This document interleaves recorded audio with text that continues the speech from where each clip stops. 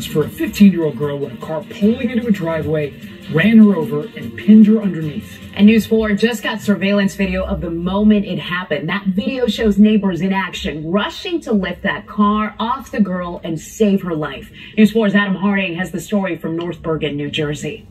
You're looking at exclusive surveillance video of neighbors in North Bergen running with a car jack to help lift up an SUV that had a teen girl pinned underneath it. It was a big jack. It was a large one. Police officers did not have one. It happened late Tuesday on Palisades Plaza, right in front of Maria Moran's home. She was literally under the car. They could not move the car. And she was screaming and crying, and she was in pain with her abdomen, her legs, and she was bleeding from her mouth.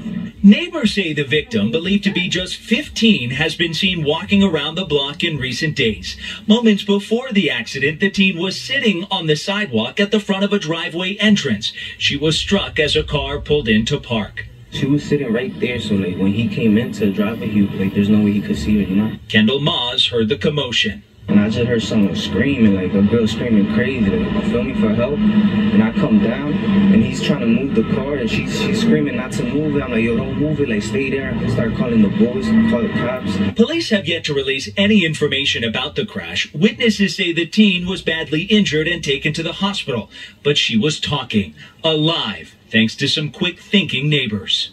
I just was hoping she came out of that alive, Tonight, neighbors say they've seen that 15-year-old victim walking up and down the street in recent days. Tonight, they describe injuries to her mouth and legs.